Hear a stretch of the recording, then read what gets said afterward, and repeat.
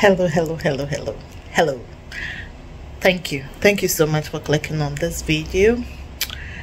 Spend the day with me. It's a Saturday and we are going for a program and it's gonna be fun, so don't go away, stay till the end. There is a lot to learn with me, unlearn with me, relearn with me. It's inspirational and it's all fun, so don't go away. And the view oh, I stopped talking about the view because all the views I see are amazing. Oh, it's green now, and let's take a walk and see the city.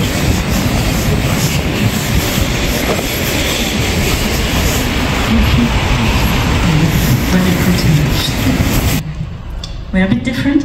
I'm Sandra, I'm from DOMIT, that's the Documentation Center and Museum of Migration in Germany. And we are a bottom-up initiative, so we've been founded by migrants in 1990 because they realized no one really is taking care of collecting migration. So museums were not really aware of the topic, archives neither, school books were not representative at all. So basically they started doing it for themselves. So during apartheid, the government racially classified people, and according to the racial groups, people were forced to live in particular neighborhoods and areas. And District 6 was a multicultural sort of spot in Cape Town neighborhood.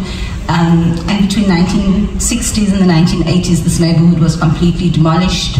People moved away from it. And it's a real scar in the heart of Cape Town. And so the museum really started out of people, community members, who wanted to keep the spirit of District 6 alive. If you can imagine, it's a community that, when we talk about the demolition of the neighborhood, it is over a 20-year period. When you're looking at images from the 80s and the 70s, people are living in a war zone, and they are just trying to sort of figure out where the government is going to literally just throw them, essentially. And so there's a lot of trauma associated with this community. There was a lot of lost networks, communities, churches, schools, sporting clubs, everything. It felt like it was taken away from them, and it was. But it was a very sort of activist community around it. It was an important suburb in Cape Town historically, not just in terms of the community itself. And in the 80s, a lot of them decided that, we need to keep the memory of District 6 alive. And I always joke about this. They decided to organize a conference, although I don't know how conferences are going to change the world sometimes, but they decided the conference was it. But the idea was basically that the neighborhood is no longer there. It's this empty scar in the middle of Cape Town. But we're going to hold exhibitions, we're going to speak we're going to collect stories, we're going to have film screenings, and we're not just going to do it in District 6, we'll do it throughout Cape Town. And eventually, just on the journey of sort of keeping this memory alive, we found a physical building and we found a home, which was the old Methodist church that used to service the District 6 community. And the first exhibitions there was no intention to be historians, there were no intentions to be archivists, there were no intentions to be education managers, education officers.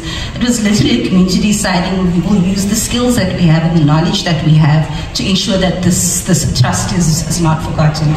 And so they moved into the building, they put posters on the wall. It's, in South Africa it's plastic, but blue tack I think is sort of the equivalent.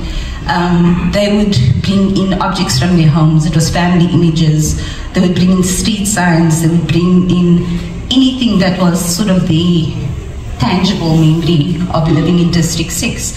But importantly, it was a community space, so they spoke to each other.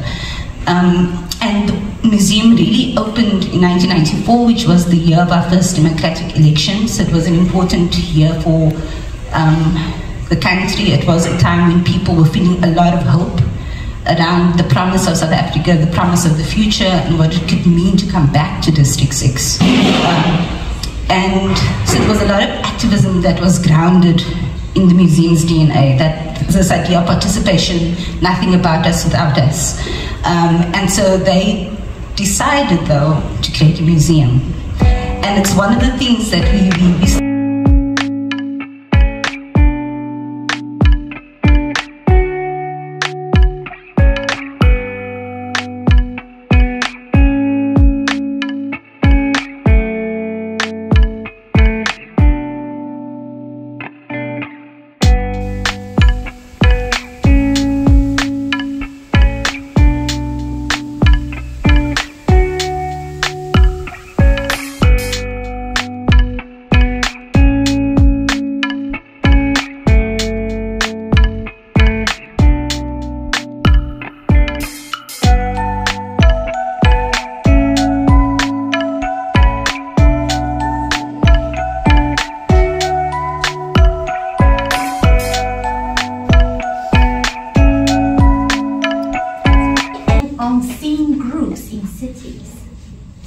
Like I live in Rotterdam, I have a certain route to go somewhere.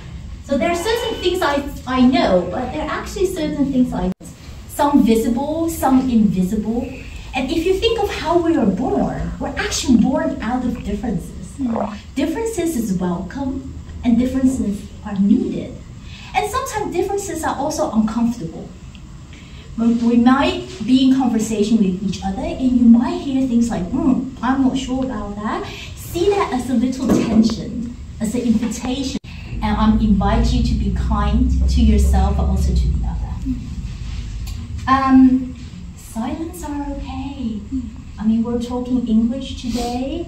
It's not my native language. Maybe it's not your native language as well.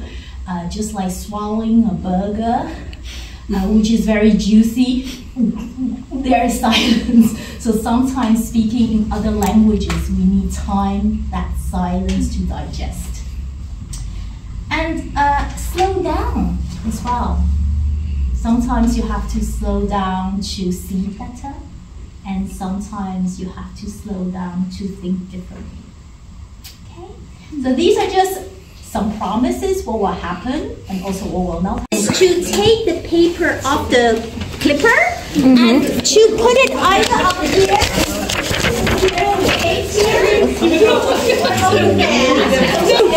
No problem.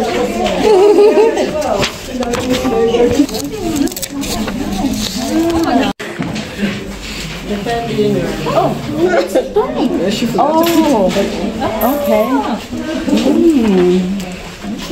So nice. So if you have hang up move around, you just really see all these different details.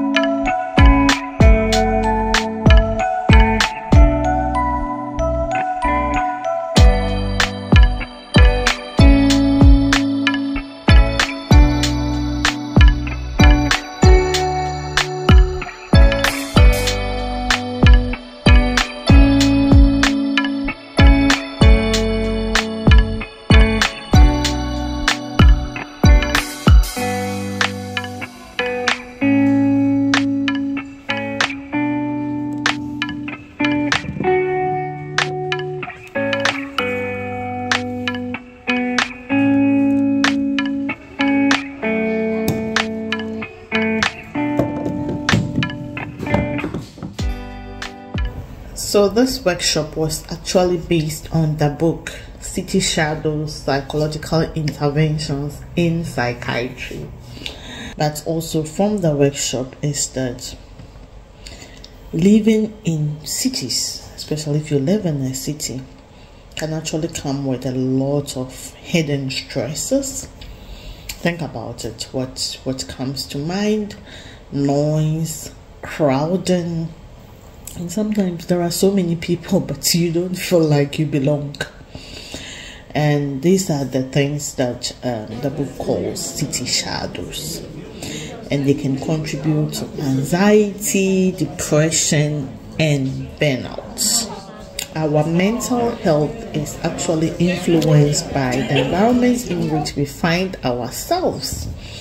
So in many cities, sometimes there are poor housing, there are not green spaces. You know me, I like the view, so the view has the view, and when the view is viewing, there has to be plant in it. If the view, and when the view is viewing, there has to be plant in it.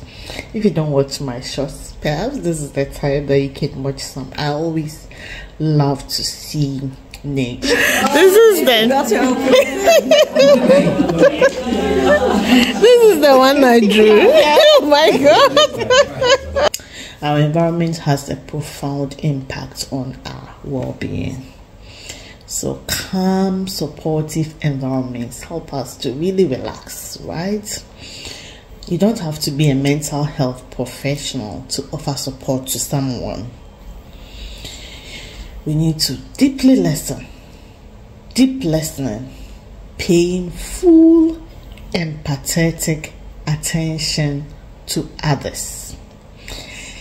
So for us, the assignment was that you look at the person in front of you, look directly at the person, and draw the person without looking on the paper or on the pen.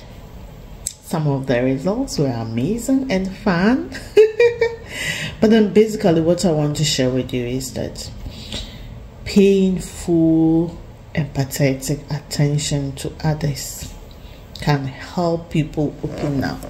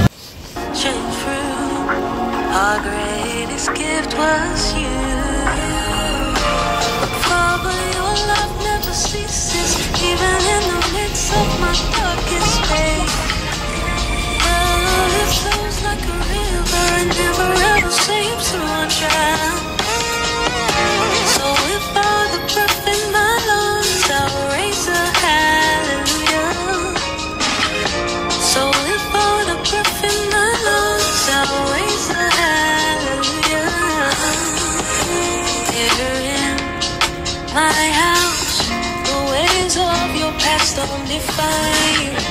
From but that's to listen. True purpose was birth. There is no promise that can be undone. I loved you that much that I deemed you worthy to receive my son. You saved me from the ways of this world. When Messiah reigns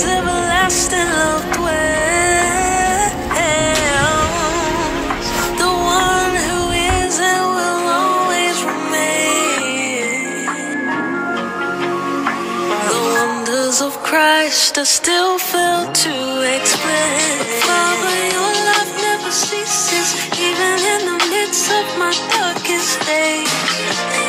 Love flows like a river. Thank you so much for watching up to this point. Did you have some fun? Did you learn something from it? Now, please, have you subscribed? If you haven't, please do subscribe. Have you liked? If you haven't, like it. And see you in the next video. Until then, keep being awesome, bold, confident, and keep learning, keep going. And it's bye.